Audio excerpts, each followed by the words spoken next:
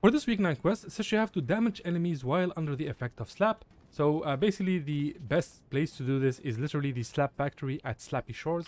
So as you can see, this is literally a place that produces these like slap juices, and you can just basically like gain the effect of slap really easy. So we're gonna do that right now.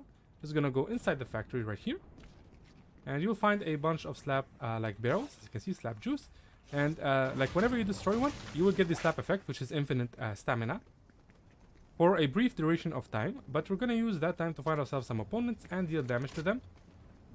And I'm pretty sure I saw somebody here, so let me just, you know, heal up here for a second. All right, yeah, there we go. I knew I saw someone.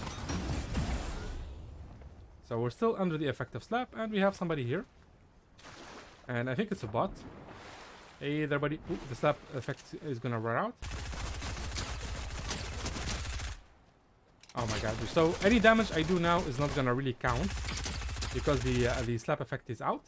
And I'm just gonna destroy, just gonna kill this guy really fast. Alright, so in case the slap effect wears off, you can just of course go back and destroy another slap barrel. And of course you can also get the slap juice augment. Of course you have to get lucky with this, so let's just re-roll maybe a couple of times and see if we get it. If we get it, then it's awesome. I'm gonna use all my gold. There we go. Okay, slab surplus. You find an additional slab juice in every treasure chest you open. So if I buy this, or if I activate this augment, and I go and like open any chest, let's see if there's any chest left here.